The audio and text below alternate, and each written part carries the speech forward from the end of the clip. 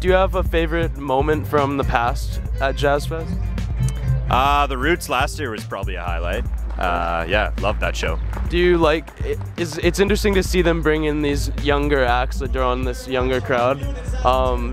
Where do you think it's going to go from here? Like, what do you think the next band the Jazz Fest should have?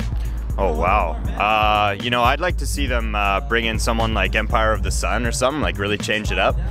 It's not so much of a jazz group, I guess, but it would just be neat to bring. I mean, they brought in the Roots and yeah, exactly. Like, keep it young and keep it fresh. And Saskatoon's getting progressively younger, and we want to keep it that way. So that'd be good to do.